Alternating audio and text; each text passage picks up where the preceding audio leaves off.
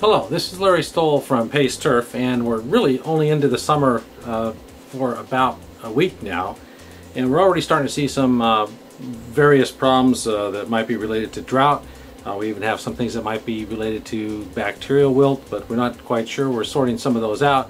I just thought I'd show you a sample that is typical of what we get from turf that's been stressed for some reason that we're not quite sure what, and maybe doesn't have a really strong foliar preventative program that includes something like chlorothalonil or even the dicarboximides like iprodione or vinclozolin. So this is what the sample looks like, and you can see there's a lot of decline in this area, and the turf's thinned out quite a bit. And what happens when you have this type of a situation is that you end up with a lot of organisms that are typical carbon cycling organisms like curvularia and acromonium and some other fungi, and even though those pathogens are not necessarily effective at attacking a healthy plant, what tends to happen is that when you have enough foliage that's been damaged, the plant has abandoned that foliage. So it says, look at we got some stress here, I'm going to just dump this leaf. They dump the leaf, they cut off the vascular system so that there's not a lot of exchange of nutrients or water with that leaf, and then that leaf starts to decompose. And the normal organisms in carbon cycling start taking over, and these are these non-specific pathogens pretty much. But when you get a lot of those organisms in the system, they can produce enough cellulose that it will start damaging the healthy part of the plant. And if those leaves touch other plants, the organism can get enough of a foothold that it'll start acting more aggressively pathogenic on the other plants that can't respond very well.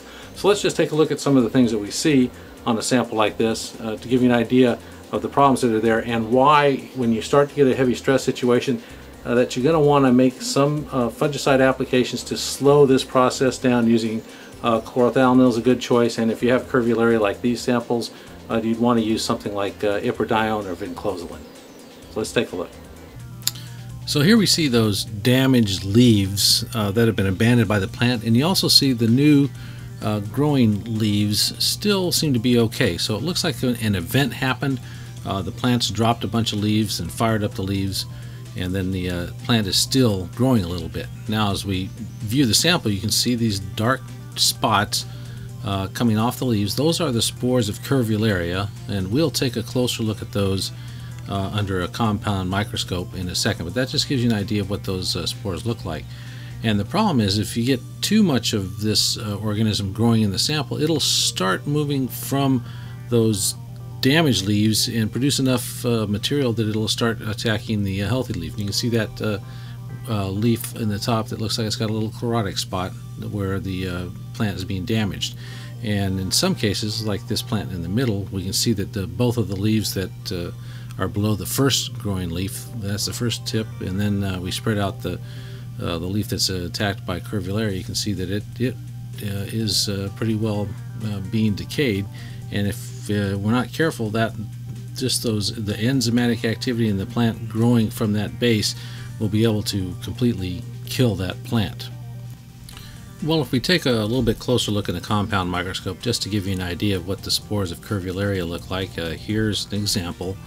And the black structure sticking out of the leaf, that's the leaf on the bottom, those black structures sticking out are conidiophores, and multiple conidia will be formed on those conidiophores.